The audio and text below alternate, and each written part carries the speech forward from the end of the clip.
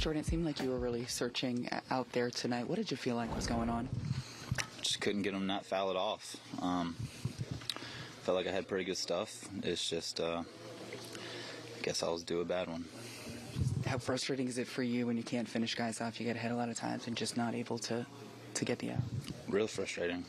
Felt like I was making decent pitches, but they must have had a really good game plan against me, and it's a really good lineup. So just got to be better.